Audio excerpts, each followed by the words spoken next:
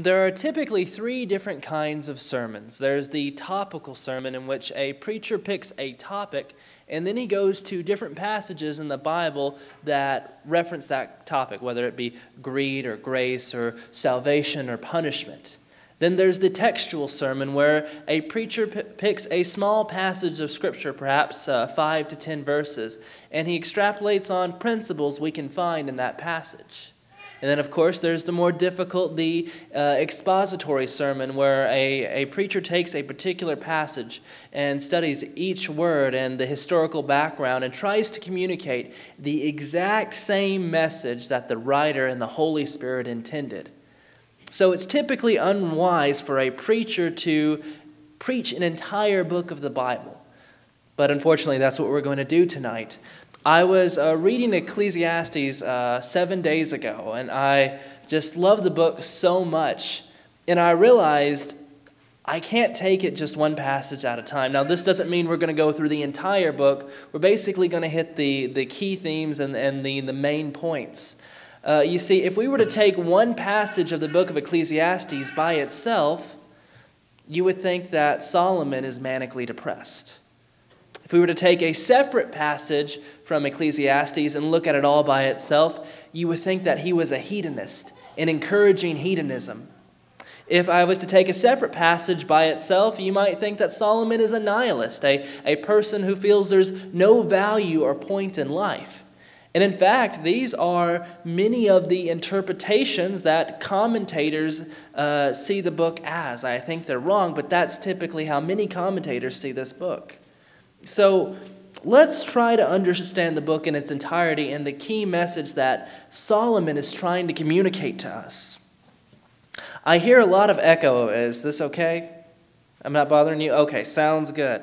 All right, let's consider the context. The book was written roughly 3,000 years ago. It seems that Solomon wrote this at the end of his life, roughly 940 to 930 BC. The main theme, or one of the main phrases you find, is vanity of vanities, or a common phrase, striving after the wind. The idea that something is pointless or futile. And the main theme of the entire book is the vanity of life without God. The book chronicles the pursuits of Solomon and what he learned from them. Then one thing I really appreciate about this book is that it chronicles many of the failures of Solomon. And I think it takes a strong and wise individual to recount his mistakes so that others can benefit. If you will turn with me to Ecclesiastes chapter 1, and we'll consider his first pursuit, which is wisdom. It says, I said to myself, behold, I have magnified and increased wisdom more than all who were over Jerusalem before me. And my mind has observed a wealth of wisdom and knowledge. Now we know Solomon had quite the advantage in pursuing wisdom. God had appeared to him in a dream. This was a very special thing. Now we think when we're reading the Old Testament that God appeared to people all the time. But he didn't. Maybe he would appear to a select few individuals, and rarely would he have a back and forth conversation with someone like he did with Abraham or Moses. But God appears to Solomon in a dream and says that he is willing to give him whatever he wants. Now, I could think of a long list. I'm pretty sure you could too. Solomon could have had anything. He could have had the blood of his enemies or riches and wealth, but he asked for one thing, wisdom. He realizes that he wants to be a great king and he needs wisdom to do it. And God was so impressed with his request that he gave him that and much more. Now, we know from 1 Kings chapter 4, verse 32, he did a lot of writing. He recorded a lot of his wisdom. He spoke 3,000 proverbs and wrote 105 songs. Now, unfortunately, we don't have all that, but we do have a portion of his wisdom. His wisdom was so great that many powerful leaders would come to seek to see what he would teach them. The Queen of Sheba comes to him in 1 Kings chapter 10, verses 1 through 3, but she comes a little skeptical. It says that she came to test him with difficult questions. Now, perhaps you've met a person who you heard a lot of things about, who was extremely intelligent, and you decided to see, well, how intelligent are they? So you ask them a few questions. Now, as you can imagine, I'm a guy who likes to ask a lot of questions, and I know the people here, you guys are always seeking knowledge and to understand the Bible better. And I'm sure you've run into the same issue I have. You've never found a person who's been able to answer all of your questions. Gary does pretty well. Sometimes I ask some very obscure questions, and he comes up with some very, very good answers, but usually I can't find a person who knows everything. But Solomon answered every one of her questions, and she was extremely impressed. Now, one would think that since Solomon has contributed to much of the wisdom literature we have in the Bible, he would say great things about wisdom. But he doesn't. He says in Ecclesiastes chapter 1, verse 17, "And I set my mind to know wisdom and to know madness and folly. And I realized that this also was striving after the wind." Have you ever tried to catch the wind? Have you ever stood outside on a windy day and stood downhill with a plastic bag or a jar hoping to catch the wind? No, probably not. It's an impossible task. One thing that might help this concept, or help us understand this idea of striving after the wind, is a dog I had a long time ago. His name was Scooby, and no, I did not pick out the name. My mother did. We always regretted the name, but we loved the dog. He was a big, black, half lab, half Australian shepherd, weighed about 105 pounds. And he was a handy dog, too, because every time a car would pull up, he would bark. And every time a car would come by, he would chase it. And that was his favorite thing to do. Every time he saw a car, he chased it all the way up the road. He got hit roughly 9 times before one finally got him, but it was his favorite thing to do. It's something he did every single day. Do you think he had a plan of what he would do if he actually caught one? No, I don't think so. Do you think he planned out a strategy or had some great aim of actually catching a car? No. It was an impossible task, but it's something he did every day to no avail. This is how Solomon sees wisdom. Turn with me to Ecclesiastes chapter 2, verses 14 through 15. Ecclesiastes chapter 2, verses 14 through 15. He says, "The wise man's eyes are in his head, but the fool walks in darkness. And yet I know that one fate befalls them both. Then I said to myself, as is the fate of the fool, it will also befall me. Why then have I been extremely wise? So I said to myself, this too is vanity." He says, what good is it that I have been wise? Is the mic still working? Yes, okay, sorry. I'm hearing different things, so I can't tell if it's working or not. I'm glad that it is. He says, one fate befalls us both. We die. I'm extremely intelligent, I'm extremely wise, and yet I die. Or the fool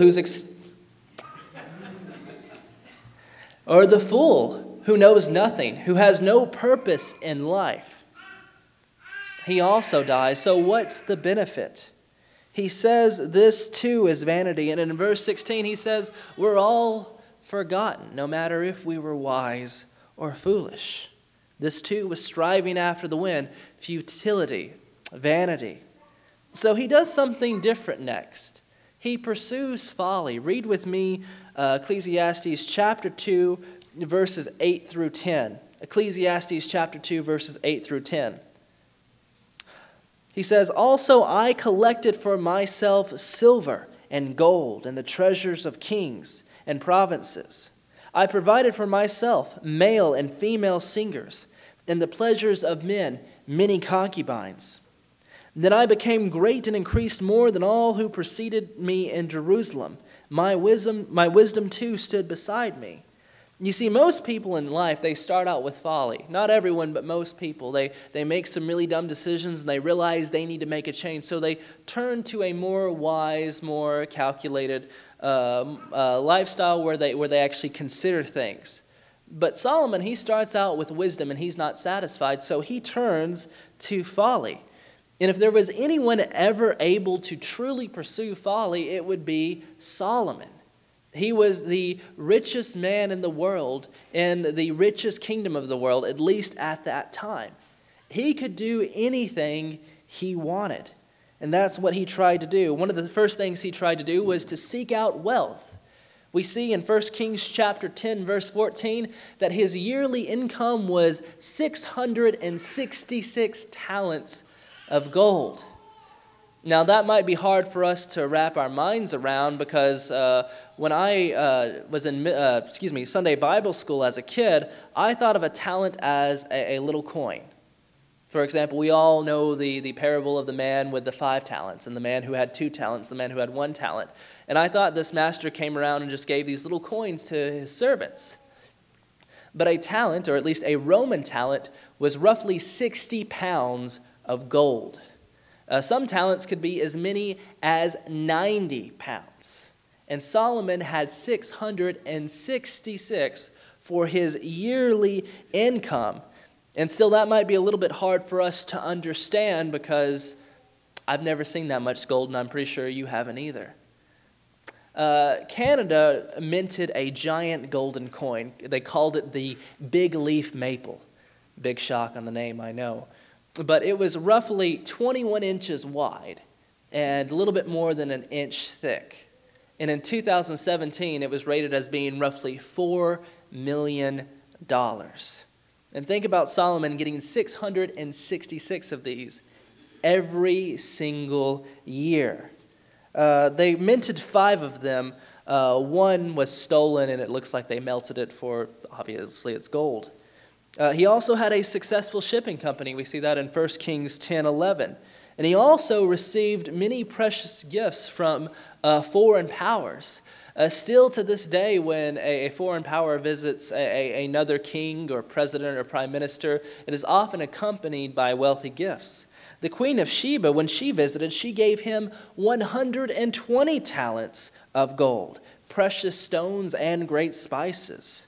And it says in 1 Kings chapter 10, verse 27, that silver was as common in that day as stones. They had so much gold that silver was of little value. But this too for Solomon was vanity. He tried his hand at many great works. If you will turn with me to Ecclesiastes chapter 2, verses 4 through 6. Ecclesiastes 2, verses 4 through 6. He says, I enlarged my works, and I built houses for myself. I planted vineyards for myself. I made gardens and parks for myself, and I planted in them all kinds of fruit trees. I made ponds of water for myself, which I irrigated to a forest of growing trees. He did what many wealthy people do when they have a lot of extra money. They tried to build great things. Now, I think wealthy people in our day typically like to build like golf courses or hotels or apartment complexes. Not the same thing, but that's what they do nowadays, which in and of itself is okay. But Solomon felt that this too was vanity. Not only did he try his hand at building great things, he tried his hand at pleasure. He had many male and female singers. This is far before Spotify or Pandora, so it's nice if you have people who can sing well who hang around. He also enjoyed wine from his vineyards and, of course, women as well. We know from 1 Kings chapter 11, verses 1 through 3, that he had 700 wives and 300 concubines. Now, a lot of these wives were probably political marriages from the nobles in Jerusalem and the nobles from surrounding nations. And a concubine it's different depending on the context. In the context of the Hebrew Bible, at least right here, these are likely more mistresses, except in a more acceptable sense, at least in that context. Not that it was accepted by God, but the culture of the day. I know it's extremely unusual to us, but this is what Solomon did. And this is something that was actually forbade in the law of Moses. The king was not supposed to multiply wives to himself. So just because we see a prominent biblical figure doing something doesn't make it right. And of course, many people who are not following God's way, they try to find fulfillment in some other way. I worked at 2 Men in a Truck a long time ago. And when you work a manual labor job, it often attracts two kinds of men. One, men who are noble and hardworking and will be the best employees that you've ever hired. The other is men who are typically aimless, who have no real goal in life. I was working with one of my friends on a particular Saturday, and we were talking about how we would spend our weekend. And he said he was going to see about a woman. And I said, okay. The conversation continued, and his goal was to be with 100 women before he graduated from college. That is what his dad did, and so he thought it would be a good idea too. It's a shame, don't you think? If only he had maybe read the book of Ecclesiastes, he would have seen where that would get him. So what did Solomon have to say about all of his pursuits? Read with me chapter 2, verse 11. Ecclesiastes chapter 2, verse 11. He says, "Thus I considered all my activities which had been done, and the labor which I had exerted, and behold, all was vanity, striving after the wind, and there was no profit under the sun." For Solomon, all of this was vanity, striving after the wind. Pursuing wealth is an endless cycle. There's always more money to make. There's always more products to move. There's always bigger houses to build. You accomplish one goal, and then there's more to do. You can never truly be satisfied. The same is true of pleasure. You can be satisfied for a moment, and then the craving continues. One cannot find fulfillment or happiness in that.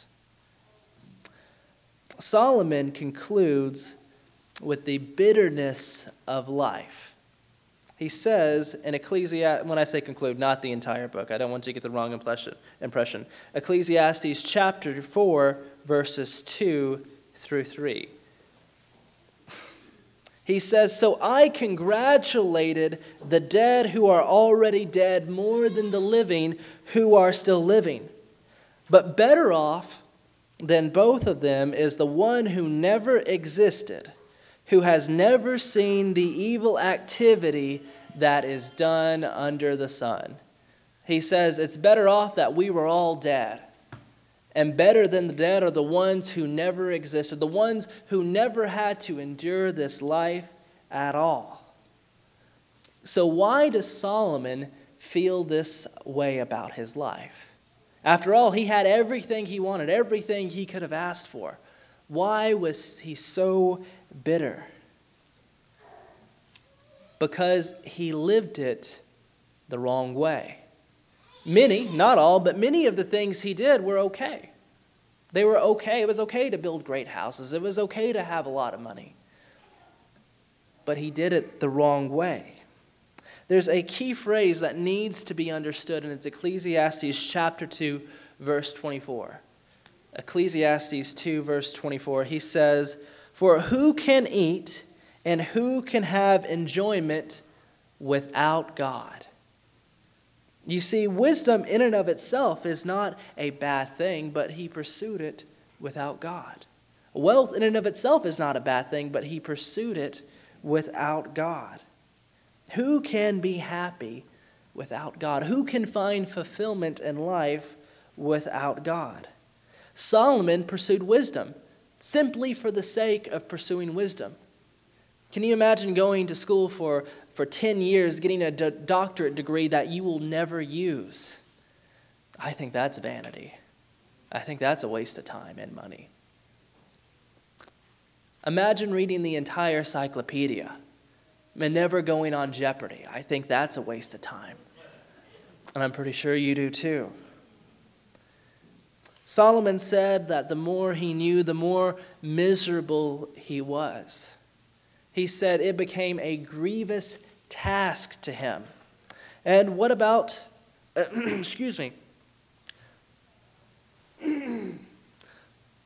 Solomon did love wisdom, though. He wrote many great works such as Proverbs and this one. In fact, that's the reason he wrote the book, was to pass on what he knew. But his initial problem is that he pursued wisdom for the sake of it, without God. And that's why he writes in Proverbs 9:10, when one pursues wisdom, their foundation has to be God. He says, the fear of the Lord is the beginning of wisdom. And when you start there, you find a wisdom that is worth having. And what about enjoying the pleasures of life?